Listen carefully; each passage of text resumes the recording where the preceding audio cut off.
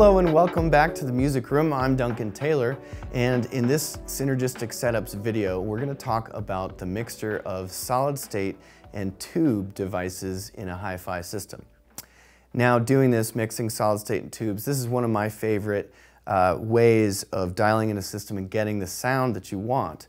And in this video, I'm going to explain why it's great and talk about how to use each in the right positions so they're used to their maximum effect. Now we're here in the listening lab at the Music Room. The gear in here tends to change quite a bit as we're bringing in new products to try out or trying new combinations. And I wanted to do something interesting in here. We'd been using the Weiss Engineering DAC 502 as our digital converter, and we've been using the R/Ender N10 as our source. Those are great, but I wanted to try something where we used some tube products with their own DAC stages and had some other ideas based on the way the system was coming together. When we brought in these monoblock amplifiers, these huge M8 amplifiers from Michi, got me thinking actually, what if we brought in monoblock preamplifiers to this mix? And you know, you might be thinking, where do those exist? But several companies have been doing that. Past Labs have been doing that for years. Mark Levinson years before that. So, but these ones are 20 years old and they're chock full of tubes, and they're from the legendary hi-fi brand Conrad Johnson. And I'm speaking, of course, of the ART preamplifier. These are the Series 2, and ART stands for Anniversary Reference Triode.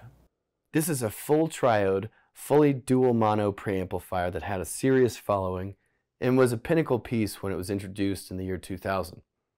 Only 250 pairs of these are ever made, and the 10 gold pin 6922 tubes included make up the composite triode circuit that Conrad Johnson developed.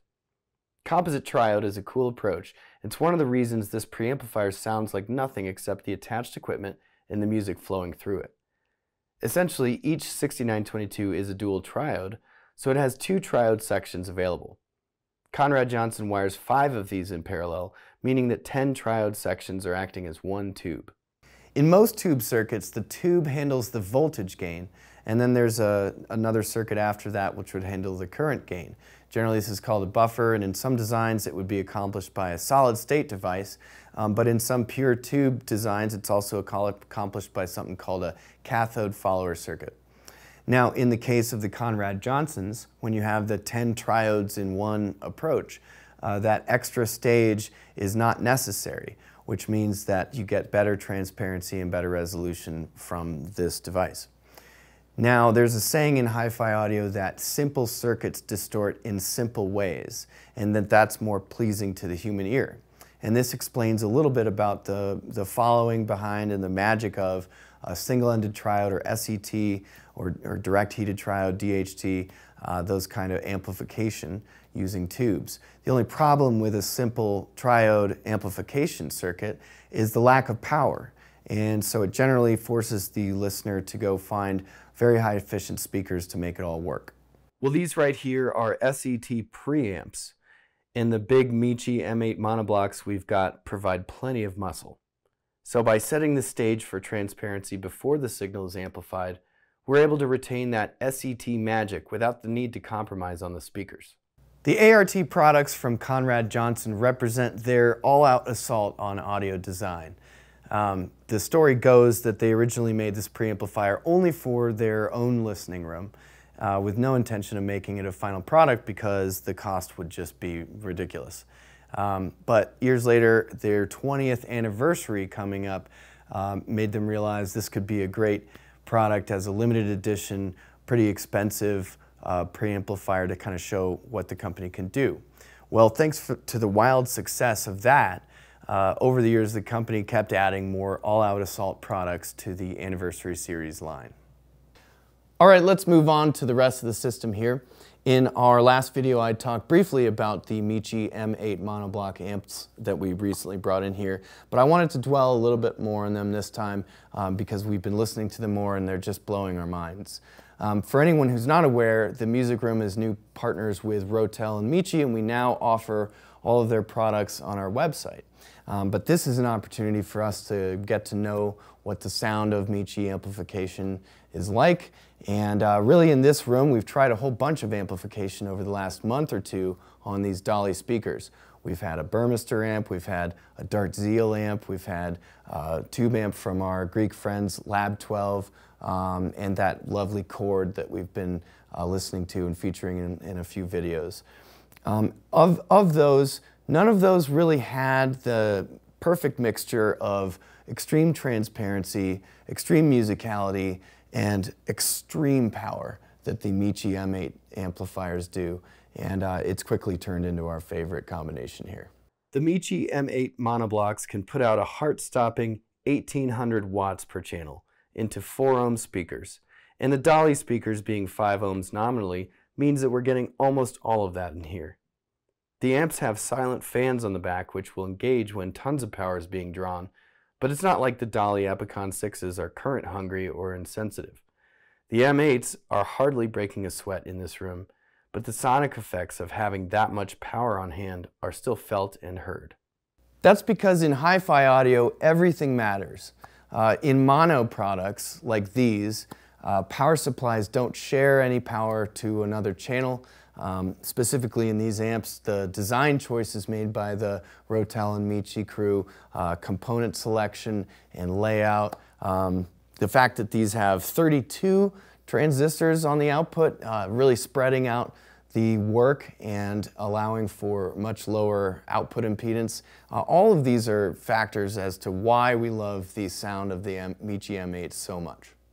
Moving on to the source, I brought in 2 different CD players to test out. Now, one has a tube output stage and one does not. So what I wanted to find out was, would tubes at this position in the system be great, or would it be a little bit too much of a tube thing, and would I prefer solid state in this situation? I've got a lovely top-loading CD player from Italy, from the brand Lector. It's the CDP-7TL. It's got an external power supply and it features a pair of output tubes. And then I've also got a CD player from our nearby neighbors, Air Acoustics. This is the C5 XEMP, and that would be the solid state CD player in the mix.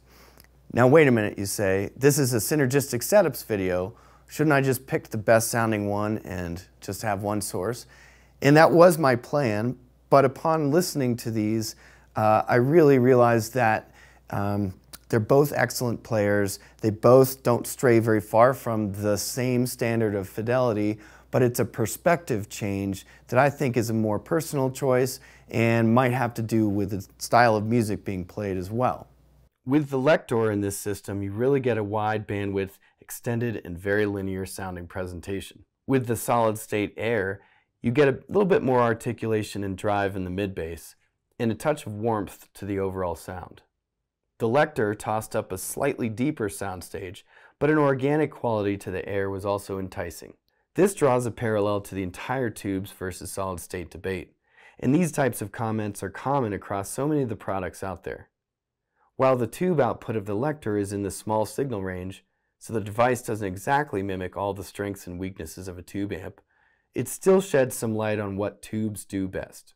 Because a tube's internal elements are separated by just air, or it's a vacuum, so just space, and you contrast that to solid state devices that are just hunks of silicon, the capacitance of a tube is much lower, and on a well dialed in system this can absolutely be heard. Then there's a saying in hi-fi audio that there's no free lunch in audio. What this means is that we're often just choosing between 2 styles of compromises as audiophiles, making these choices in our systems. Well, yes, but there are ways that you can assign tasks to either solid state or tube devices to try to make the most of their own strengths electrically, and that pays dividends. In this system, I'm getting superb control over the Dali woofers, thanks to the mammoth strength of these Michi M8 amps. And I'm getting extremely natural high-frequency extension and air from the addition of the tube preamp and also the tube CD player. If I want to go a touch more bloomy, I'm reaching for the Air CD player. It certainly sounds like I've got the best of both worlds here at my disposal. We obviously can't wrap up a Synergistic Setups video without talking about the speakers. And like I mentioned before, these are the Dali Epicon 6. That is the Danish loudspeaker maker's second from the top of the line. Now, according to Dali, the decision between the 6 or the 8 has more to do with the room size and properly loading that room. And our room being 18 feet wide by 25 feet deep by 10 feet tall, according to them, is on the large size for what the Epicon 6 was designed to handle. Now, I would love to hear a pair of Epicon 8s in here, but I wonder if that opinion about our room might be a little different if they were able to hear what the 1800 watts of hulking muscle per channel can do for these Epicon 6s. We are getting great bass extension in here, a huge wall of sound, and we're not actually pushing the speakers back toward the back wall to give us that boundary reinforcement to help with the bass response at all. Actually, this is a really well-treated room, so we're bringing the speakers out and we're still getting effortless bass with zero compression. We are, however, closely following the company's advice to set the speakers up with no toe-in, i.e. facing straight forward. This means you're listening considerably off-axis to the tweeters, which is notable and which I'm going to explain. Speaker drivers change the way that they disperse sound as the frequency rises or as the pitch of the sound goes up. Larger drivers have better power handling, but they can tend to get really beamy or almost laser focused at the very top end of their effective range. Now, at the bottom end of any driver's effective range, the dispersion tends to be quite wide, and the pattern of how it disperses is pretty even. So when designing a crossover, loudspeaker designers need to try to make the dispersion transition from one driver to the next driver be as even as, say, the frequency transition, which is really usually the primary focus of crossover design. Following our best of both worlds theme, Dali solves the dispersion issues on the high-frequency handoff by using a large soft dome tweeter at the bottom end of the treble range and bringing in a vertical ribbon tweeter at the top. A large soft dome will have great power handling, a low resonant frequency, and fantastic dispersion in the low treble. A long vertical ribbon will have surprisingly wide dispersion at the very top frequencies where it comes into play. Since the dome tweeter is not rolled off when the ribbon comes in, but rather runs all the way up, if you do listen to these speakers on axis, you'll be hearing the beaming characteristic of the large dome at high frequencies. If, however, you listen off axis, as recommended, you'll hear a natural transition from the large dome to the ribbon, with the dispersion remaining constant and even all the way up. These Dalis are great at the top end, and they're exactly the kind of speaker you want to show off the natural linearity up there that the addition of tubes in a system can bring. I didn't even get into the woofer's innovations like the SMC magnet structure, which fights hysteresis distortion, the multiple magnetic field shaping rings, which cause a complete lack of harsh-sounding odd-order distortion products, and many more items involving the woofers. This system is vivid, organic, expressive, and highly resolving. It's a mix of new stuff and old stuff, showing again that in hi-fi audio, age can just be a number, and it's really the design choices and execution that should inform your quest for synergy. There's no free lunch in audio, but in many places you can find ways to get the best of both worlds. Well, that's it for this Synergistic Setups video. For the Music Room, I'm Duncan Taylor, recommending tubes in solid state and wishing you happy listening.